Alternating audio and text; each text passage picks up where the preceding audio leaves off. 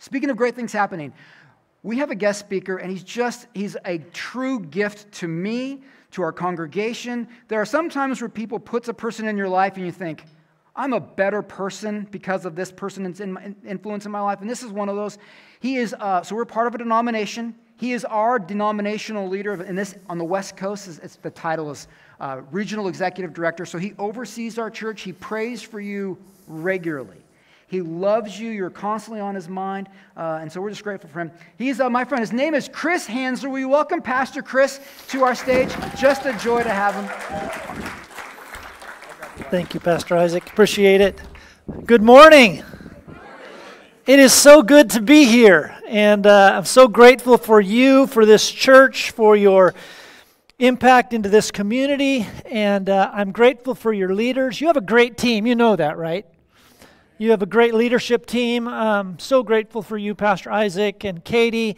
Continuing to pray for Katie as she deals with foot stuff that's going on with her, and I, of course, love our Pastor Gary and Arlene, and Pastor Gary is our district director in this district for Open Bible, and so he also serves on my board, and I've met some of your team, Ben and Kim, and you just have a great, you know that, right? You have a great team. Thank God for the team that you have here at Turning Point, and I'm Turning Point here at the intersection. I heard Isaac talking about something that's happening at Turning Point too, right? That's another one of our churches over here in Spokane, and so grateful to be here. And I love this time of year. What a beautiful! I drove over. I live over on the west side in a town called Bonnie Lake, and drove over here yesterday, and it's just so beautiful. I love this time of year. Springtime, it's getting warmer, days are getting warmer, the things are starting to bud, and things are starting to bloom out. It's Masters weekend. Any golfers in the room here? Just you, Gary, just you and I. And baseball has started, which is my absolute favorite sport. It's just a great time of year. And, I'm kind of a sports fan. I love to watch sports. I even watch golf on television. I know some people don't understand that. But I'm kind of a sports fan, and I love to watch sports. My kids are not huge sports fans. My daughter is an avid baseball fan. Seattle Mariners, go Mariners. They're off to a rough start, but my daughter's an avid baseball fan, but I'm also a football fan. I love football, and by the way, I was rooting for the Zags in March Madness, and I was sad to see them not go further than they did. But anyway, I'm a football fan. I love the Seahawks. I'm a Seahawks fan, and so my kids not really sports fans, except my daughter this year became a football fan. My daughter, my youngest, and she's 32. I have two boys and a girl. She became a football fan this year, and she became a fan this year of the Kansas City Chiefs.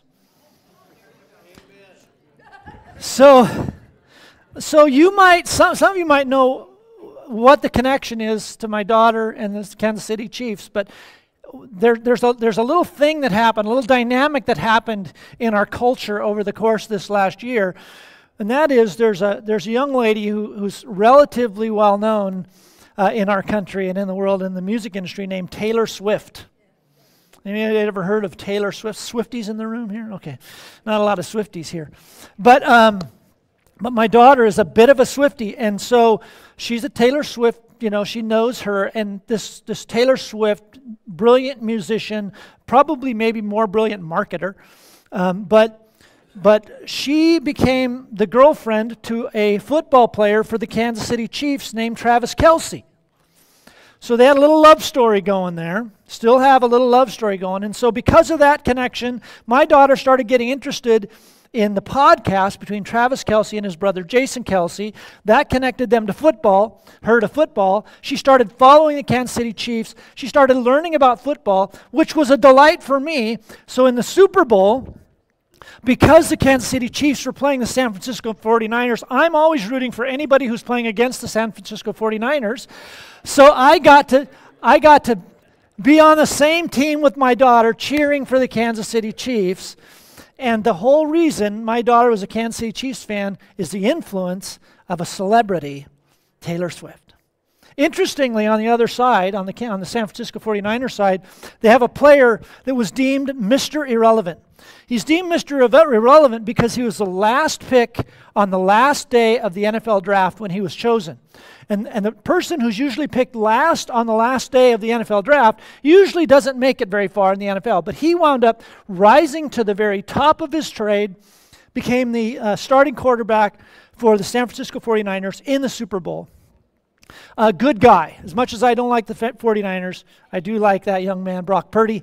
But both of these two rose to the top of their game, Taylor Swift and Brock Purdy. And they have influence.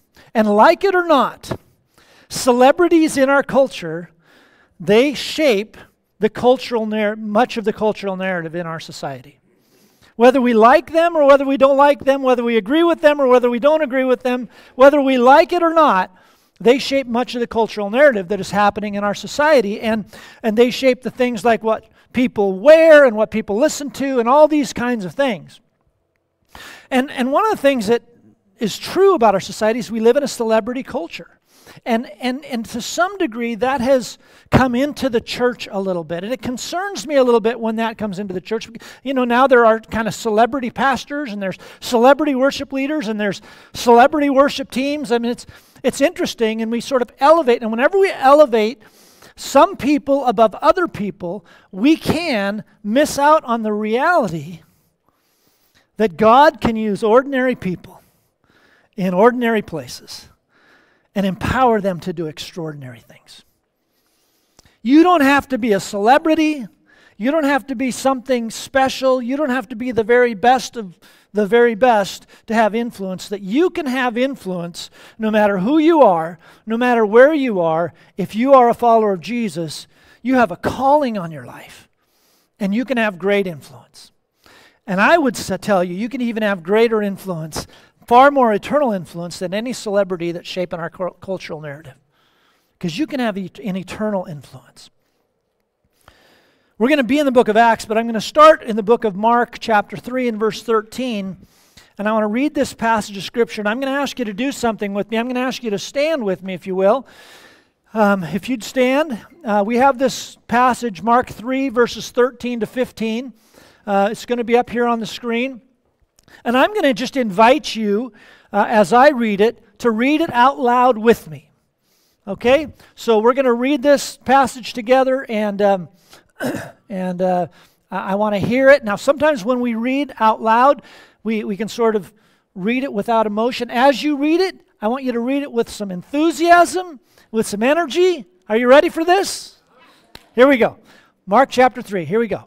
Jesus went up on a mountainside and called to him those he wanted, and they came to him.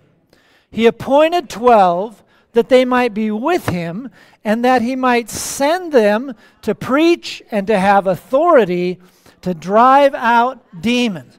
Now, I want you to notice something in this passage. It says, Jesus went up on a mountainside and called to him those he wanted. Now, what has happened here is Jesus has burst on the scene. He's teaching these revolutionary teachings. People are being healed. People are starting to follow him by the masses. He's got followers. He goes up on a mountainside and he's going to pray, but he's going up there and he's going to call his disciples, the 12 that are going to start following him. And it says that he called those he wanted. I always think, what about the other people who are in that group who are thinking, hey, how come I'm not a part of that? I want to be among those. But Jesus knew that these were the 12 that the Father had called him to call alongside of him, that he would impart the ministry to them, and they would carry it after Jesus was gone. So he called to them those he wanted. And why did he call them? And they came to him. He appointed 12 that they might what? Be with him. He appointed 12 that they might be with him. That they might be with him. That's important. Remember that. Let's pray, and then I'll have you be seated. Father, thank you for this time. Thank you for your presence in this place. Thank you for your Spirit. Thank you for that worship time where we got to focus our hearts and our minds on who you are. And Lord, we ask that today we would hear from you. We would hear your voice. You would open up our heart. would open up our mind, that we would have ears to hear what you want to say to us as individuals and us as the church. Lord, we know we live in a very broken world. And Lord, there are tensions and there are battles happening around the world. There's the battle that we know is happening right now in the Middle East. And God, we just ask for your mercy. We ask for your intervention. We ask for your justice. We ask for your peace.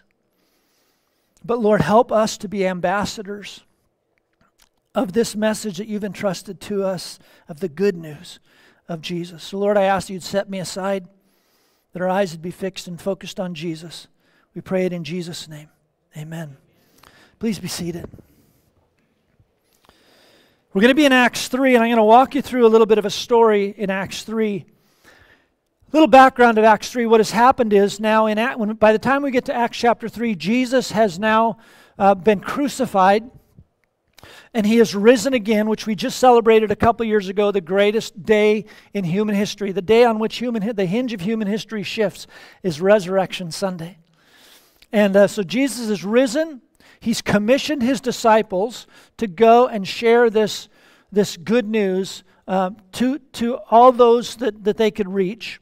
He says, but you will receive power when the Holy Spirit has come on you, and you'll be my witnesses. That's what he told his disciples. And then Jesus ascends into heaven, and then they're gathered and they're waiting for this promised Holy Spirit that Jesus said he would send, that he had been with them, but the Holy Spirit would now be in them, would be continually in them, would fill them.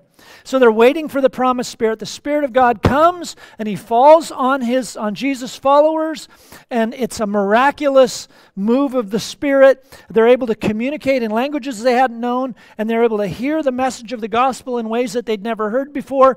Thousands of people are coming to Christ, yielding their lives to him. They're seeing all these people baptized. And there's this great sense of community. They're in it together. They're sharing with one another. They're loving one another. They're listening to the apostles' teachings, breaking bread, praying together. It's just this beautiful picture of what's happening as the Spirit of God has come on all of his on all of his followers. And now we pick it up in Acts chapter 3, and it says this. One day, Peter and John were going up to the temple at the time of prayer at 3 in the afternoon. Now, I'm just going to walk you through this story sort of verse by verse, but I want you to just notice it says one day. Now, this wasn't a special day. This wasn't a holiday. This wasn't a special religious festival or a religious day. It was just one day. Just a day like any other day, sort of like today is. Today is special because we're all here together in God's house, but it was just one day. One day. And they were going up to the temple at the time of prayer at 3 in the afternoon. It's just what they did. It's part of their Jewish custom, their normal religious practices. They would go to the temple at the time of prayer at 3 in the afternoon. Peter and John had probably done this hundreds of times before, and they were doing it on this one particular day. Now it says, now a man who was lame from birth was being carried to the temple gate called Beautiful, where he was put every day to beg from those going into the temple courts. This person was there every day.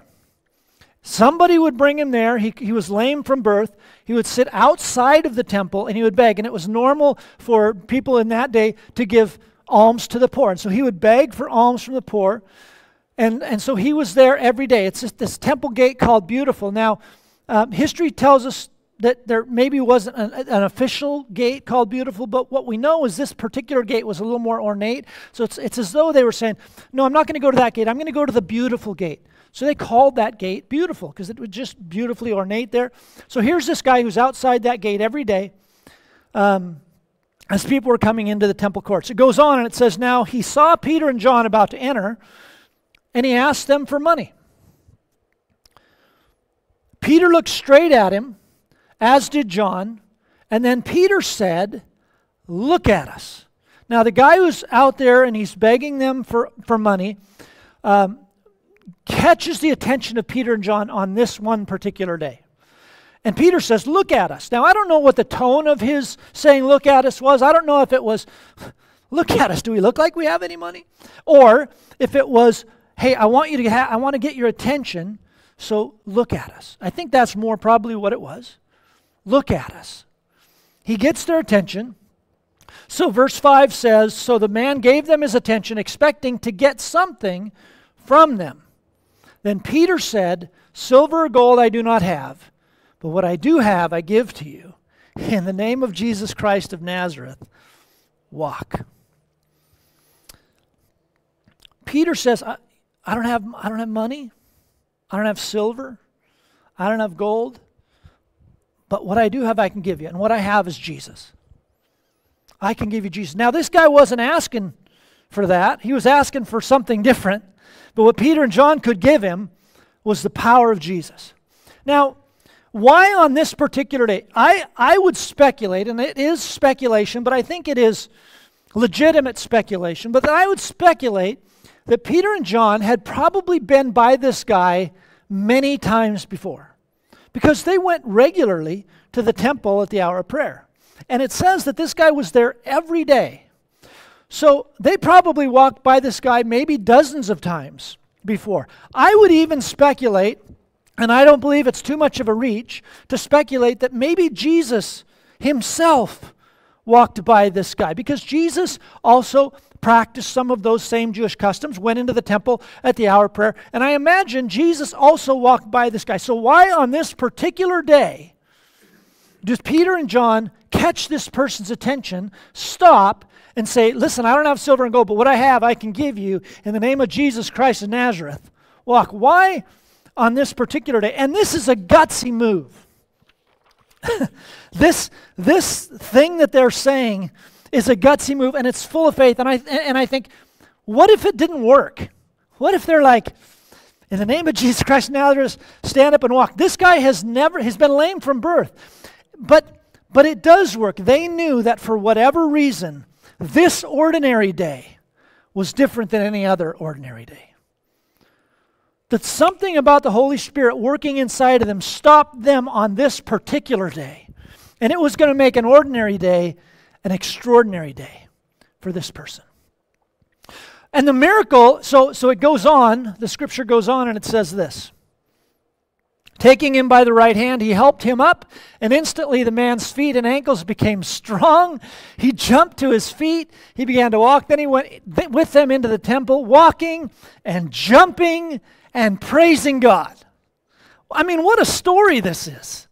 This is an incredible story. It's not only the miracle that this person's legs were healed and his legs were made whole, but this man had been lame from birth. He had never walked. So not only were his legs healed, but he could immediately and instantly not only walk, but he could walk, he could jump, he could leap, and he goes running into the temple courts and praising God. Now remember what's happening at the temple courts at this particular hour. It's the hour of prayer. It's a probably pretty serious thing going on inside that temple, right? They're having a prayer meeting, and in comes this guy from outside the temple that they'd seen every day out there. He comes walking, and he's jumping, and he's shouting, and I imagine the religious leaders are like, hey, we got a prayer meeting going on here. He's kind of disruptive, but this guy had just been set free by the power of God on an ordinary day. You see, our one day might be somebody else's miracle day.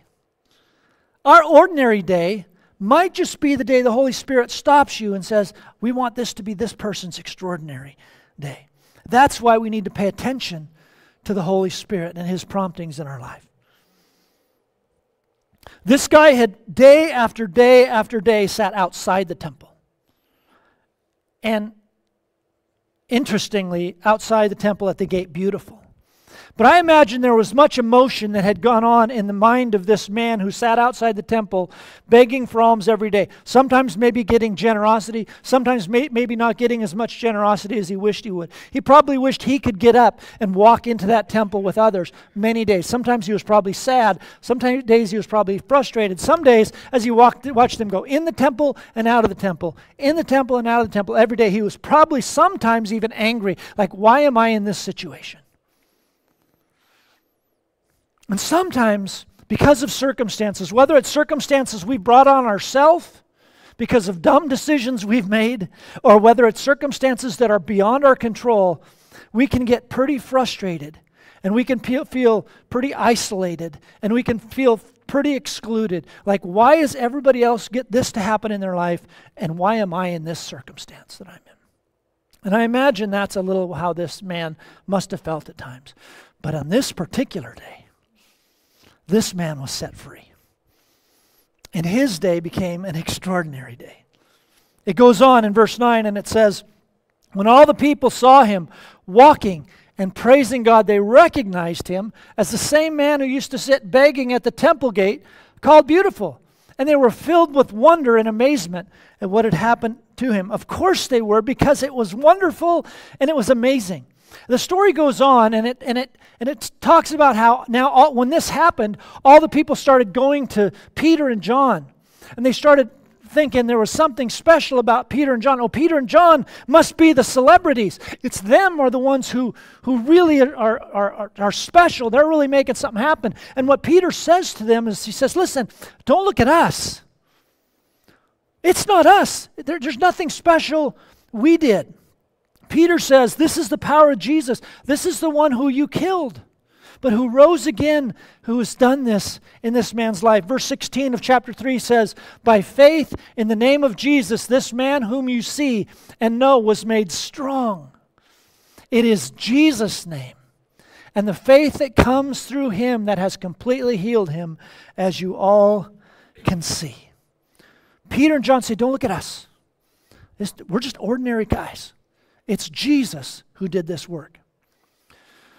So after this happens, the religious leaders are now mad because not only did Peter and John say, this is the Jesus who you killed, is the one who's caused this to happen. So they're feeling a little put on the spot here. But Peter and John were also preaching about the resurrection. And some of the religious leaders of that particular day didn't believe in the resurrection. And so they thought this was false teaching, and so the religious leaders, mad at them, threw them in jail. The problem was that after Peter and John did this, and after they preached the gospel to these people, another 5,000 people came to Christ. And so they had all of these people who were becoming followers of Christ because of the ministry of Peter and John.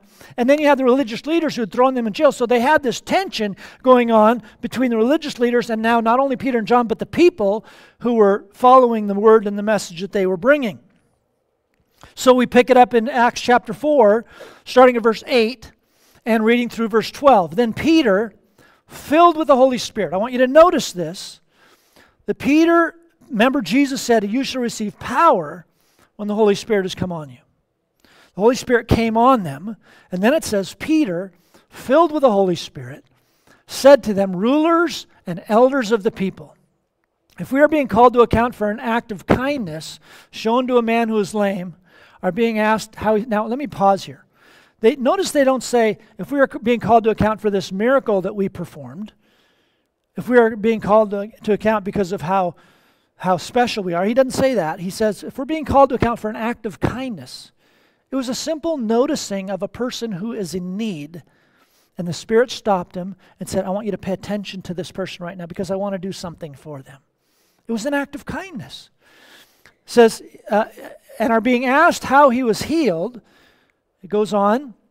Then know this, you and all the people of Israel, it is by the name of Jesus Christ of Nazareth, whom you crucified, but whom God raised from the dead, that this man stands before you healed.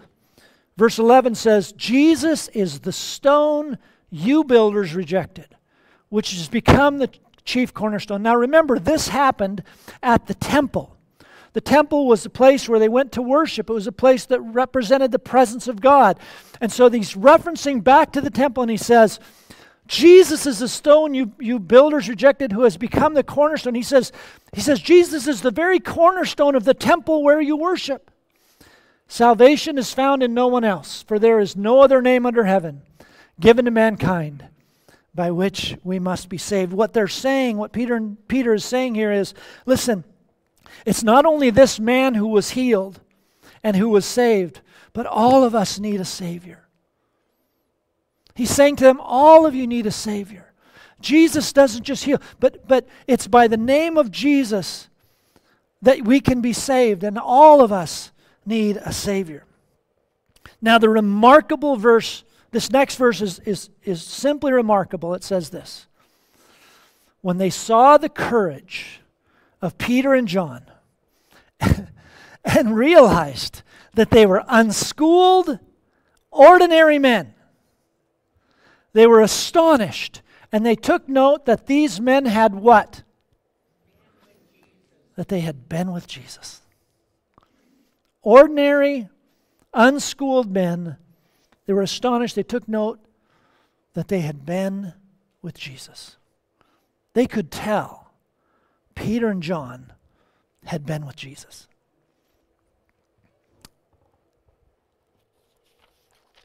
The New Living Translation, I like the way it says it. It says it this way: the members of the council were amazed when they saw the boldness of Peter and John, for they could see that, listen to this, for they could see that they were ordinary men with no special training in the Scriptures.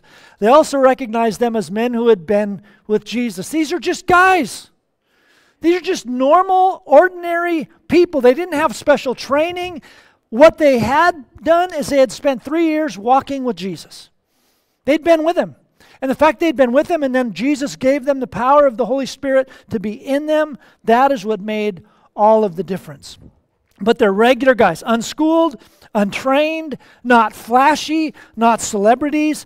Do you know that history tells us, if you look at many, I would say probably most historians, when you think about how old were the disciples when Jesus called them to follow him, do you know that most, or at least many, but I would say most historians believe that the disciples were, 11 of the 12 disciples were teenagers when he called them to follow him?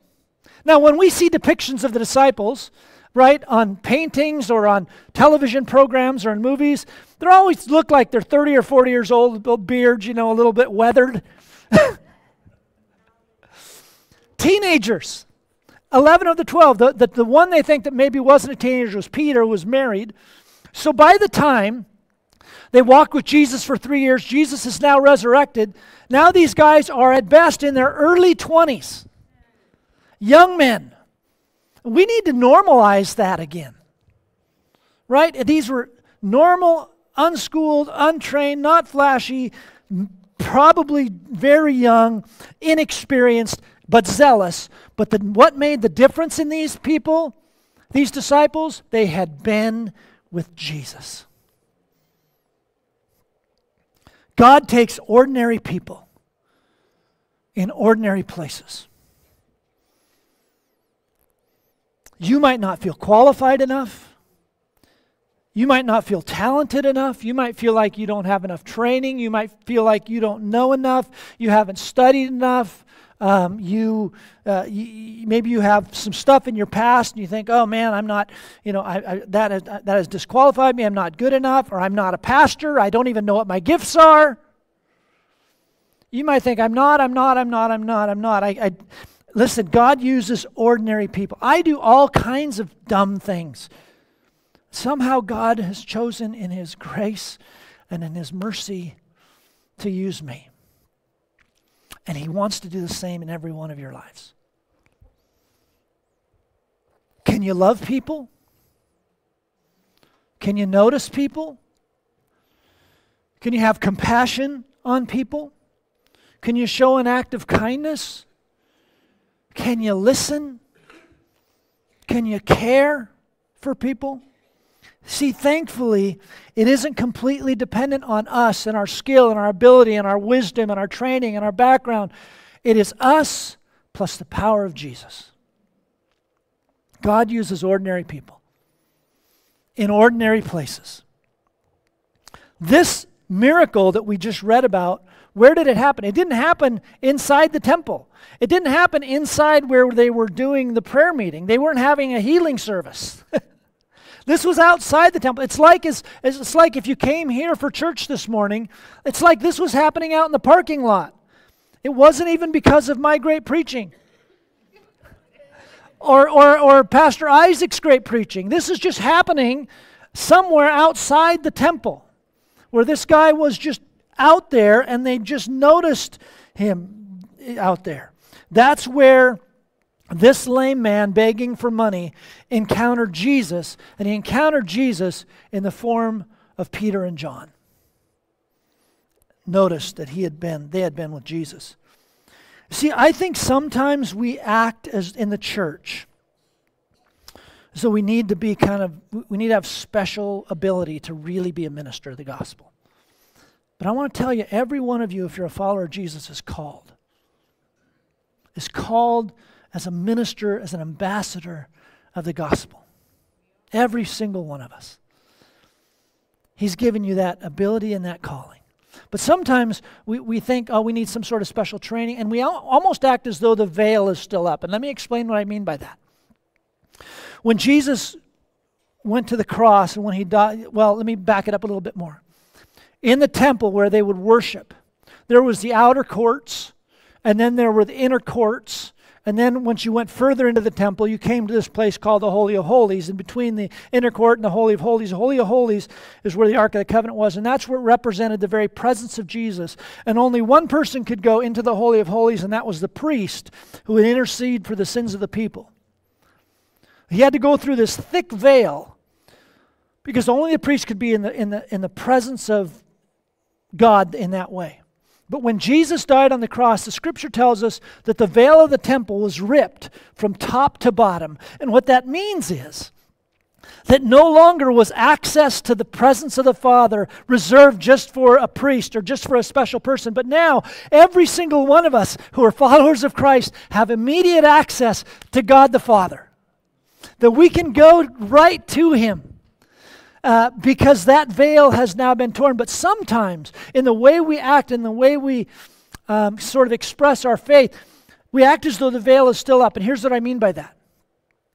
We kind of act like when we walk into, or when we drive into the parking lot of the church, right? We're still pretty safe. In fact, I've known people who have driven into church parking lots, and they can't get out of their car and come in because they don't feel qualified enough to come into the church building. They don't feel worthy enough to come into the church building. And it's almost like sometimes we view the church building like the lobby out there, which was, you are fantastically friendly, by the way. I love how kind and friendly this congregation is. And I love that there's people who've been here for 50 years, and there are people who have just been here for a few months. That's such a sign of health. I just love it. But anyway, I got distracted there for a second. So sometimes you come in, the lobby out there is sort of like the outer courts, right? And then you come into this part, this is like the inner courts. But in order to come up on the stage, this is like the Holy of Holies. Like, you can't go from there to here unless you're something special, unless you're a minister. And in that way, sometimes we act as though the veil is still up. The veil has been torn. You don't have to be something special to find value and ministry as a follower of Christ. Is it good to have training to preach? Of course. Is it good to have competency to sing? Of course. But listen, you don't have to be any more spiritual to be here than you do have to be there. We're all called. We're all His children. And sometimes we act as though the veil's still up, but it's been torn down. Listen, you are the temple where Jesus abides. You are the temple of the Holy Spirit. You are the place where God's presence reigns. And so God takes ordinary people in ordinary places and empowers them to do extraordinary things. What was different about Peter and John? What was different about Peter and John is they had been with Jesus. They had been with Jesus. And they had the power of God's Spirit living within them. Some of you might have wondered why I have this hula hoop. The reason is I'm going to have Pastor Gary come and demonstrate how to hula hoop this morning.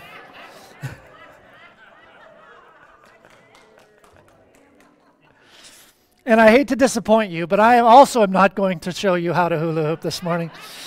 You do not want to see that.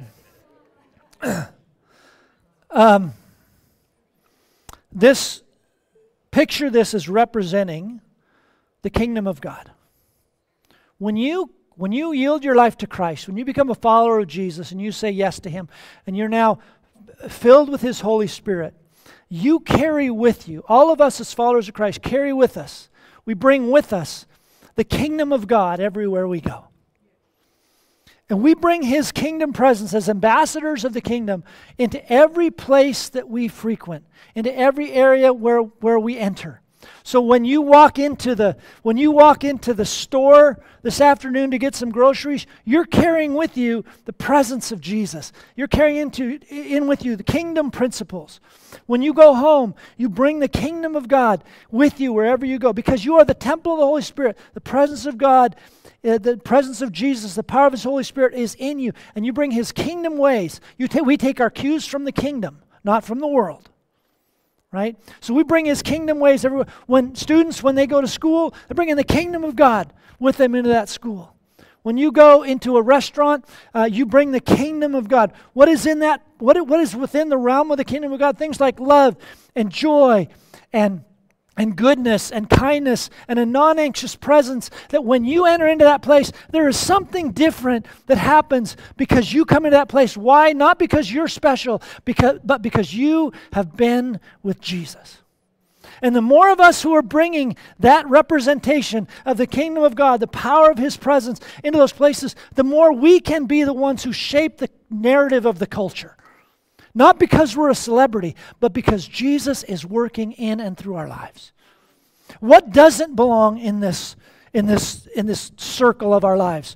Things like greed, things like pride, things like racism, things like immorality, things like unholiness. All of those things that are outside of the kingdom, those things don't belong here. But we need to put on. We need to put on the new man. We need to put on Christ, and we need to carry His kingdom presence everywhere we go. And in that, we can make an eternal difference everywhere we go. How can we be with Jesus? Let me just finish up with these quick thoughts. How can we be with Jesus? First of all, follow Him. This is what the disciples did. Jesus went to them and said, "Follow me. Follow me." And they followed Him. There's a scripture in Luke chapter 9, verse 23 that says, "If anyone wishes to come after me, let him deny himself, take up his cross daily, and follow me." And deny himself, take up his cross daily, and follow me. If you're going to be a follower of Jesus, it's going to cost you the life as you've known it. I can't stand up here and say it's going to make everything easy. It's going to make everything fixed. No, but it will cost you the life as you've known it, but you will find the life that God has intended for you from the very beginning of creation. Follow Him. If you want to be with Jesus, you got to follow Him. And you got to yield everything to Him. That means Lord, I'm going to give you my relationships. They're yours. I'm going to entrust those to you. God, I'm going to give you my decisions. Those decisions, those belong to you. God, I give you my entertainment choices. God, I give you my pain. Where's my wallet? God, that's His too. Our finances, we're called to steward those. We follow Him with everything we have and say, Jesus, what's my life now belongs to you. If you want to be with Jesus, you follow Him. Secondly, how can you be with Jesus? Read the Bible. There is no shortcut to getting to know who Jesus is. This all points to Him. And the Scripture says in Colossians, let the word of Christ dwell richly within you. If you want to know who Jesus is, and if you want to be with Jesus, you've got to spend time in His Word. And if you've never spent time in His Word, I would encourage you, start in the Gospels, Matthew or Mark or Luke or John, and get to know the Jesus of the Gospels, because this whole Bible points to Jesus. You want to be with Jesus? Spend time in His Word. Third, be filled with the Spirit. As I said in Acts 1:8, it says, you'll receive power when my Holy Spirit has come upon you, and you will be my witnesses. We need the power of the Holy Spirit. When you yield your life to Christ, He fills you with His Spirit. But the Scripture tells us too that we need to keep being filled with His Spirit. We need to continually be being filled with the Spirit of God. And sometimes when we sort of get distracted, or maybe we're not following Him like we normally should be, We can start to feel a little empty, and we can start to feel a little dry. And I would encourage you this morning, be filled with the Spirit. And then this one day might become for you an extraordinary day. Because now you have the power of His presence to bring with you everywhere you go. Number 4, practice the presence of Jesus. What does that mean? There's a scripture that says pray without ceasing. What it means is we need to remember that Jesus says, I will be with you always. He's always with us. But sometimes we lose sight of the fact that He's always with us. So I would just say, everywhere you go, when you're driving in your car, remember, Jesus is here. When you're walking into that Starbucks, remember, Jesus, you're with me. How would you want me to respond, even in this setting? When you're going to work, He is with you. I love what Pastor Isaac did as he asked us to just pause and take a deep breath and remember the presence of Jesus. Because we got to remember Jesus is there with us, and He wants to do something in your life, and He wants to do something in the lives of those we encounter. Practice the presence of Jesus, and He will give you an awareness on the ordinary days in ordinary places, because He may just want on that particular day to do something extraordinary. And the last thing I would say is stay in community. Stay in community. Stay in the body of Christ. And I'm preaching to the choir because you're all here. But I want to encourage you, it's easy to just stop, or it's easy to get sort of away from it. But we need the body of Christ. We want to be with Jesus. This is called His body. This is called the body of Christ. When we hear about small groups and being in community, be involved in community. Be with the people of God. That's how you're going to know what it means to, when people look at you, they'll be able to say, man, they've been with Jesus, because you've been with the body of Christ. Stay in community. I'm going to ask you to stand with me. I was on a couple months ago, I was on a flight home. I'd been at a conference in Austin, Texas. And it was a great conference with lots of information, packed full of information. And I was really encouraged, but I was really tired. I'd been with people all those days, and I'd been learning all those days, and I was getting ready to fly from Austin back home to Seattle.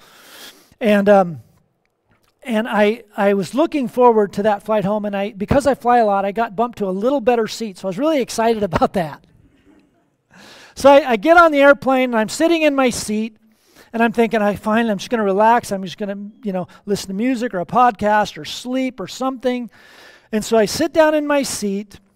The person who's going to be next to me wasn't there yet, and I think I'm going to put on my Do Not Disturb sign, which is my headphones. And the Spirit of God stopped me and said, don't put those on yet. And I thought, I just want to sleep, but okay.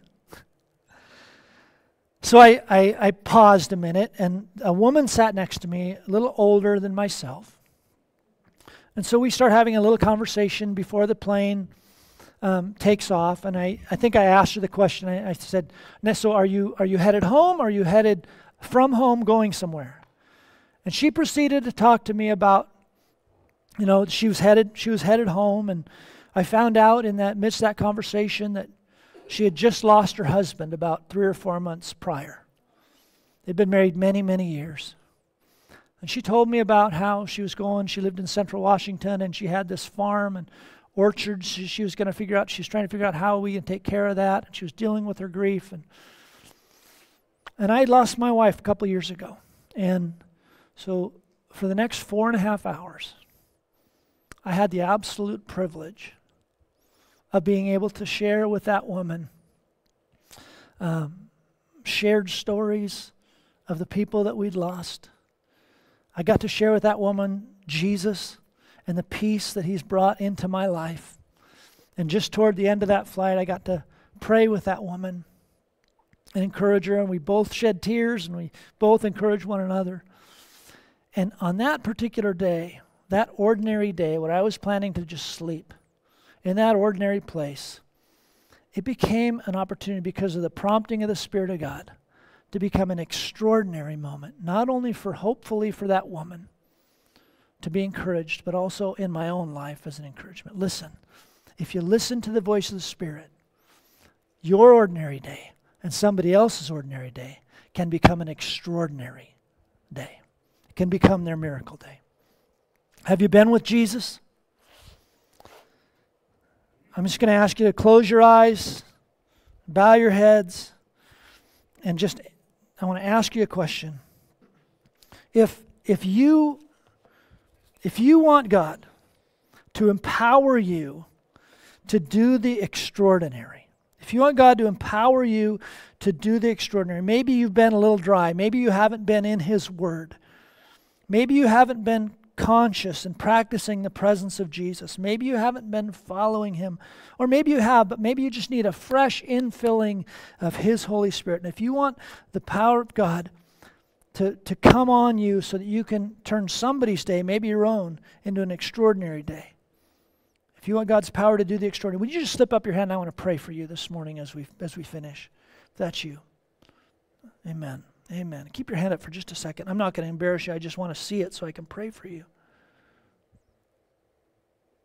Father, I thank you for your power and your presence that works in us.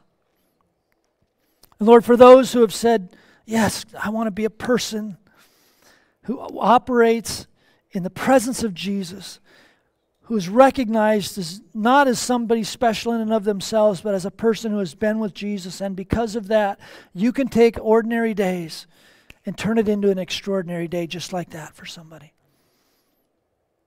Lord, I pray that we would be those who are sensitive to the voice of your Spirit, and that we would stop where maybe we haven't stopped before. We would have compassion where maybe we would just normally just walk right on by. That, Lord, you would interrupt our regular, and Lord, that you would turn it into something supernatural. At your prompting, Lord, I pray that we would be those who are keen to the voice of your Holy Spirit. And Lord, because of that, because we've been with Jesus, can be the ones who can shape the narrative of our culture moving forward. I pray this in Jesus' name. Amen. Amen. Thank you, Pastor Chris. Amen. Don't be seated yet. We're going to dismiss here in 37 seconds. But what a gift to be reminded, we walk with Jesus, we'll be able to make a difference and bring the kingdom of God with us everywhere we go. This world needs the kingdom of God. Before you go, though, I want to remind you, sign up for community groups or small groups. Men, sign up for the men's event on April 27th. And today is the last day to sign up for our Rooted Rhythms this Saturday. It's going to be great. But I want to give you a prayer of blessing as we go. Let's pray. Lord, bless you and keep you. Make His face shine upon you and give you grace. We will keep His face shine upon you. I messed it up. I always have, what you don't know is I have it written down and I look every week. I knew it. I knew I needed to pull it up. Let me see if I can memorize it. How many times have I done this? The Lord bless you and keep you. Lord, make His face shine upon you and be gracious to you. Lord, look face upon you and give you grace. I messed it up again, but the blessing still stands. Intersection, you are loved. Go in peace.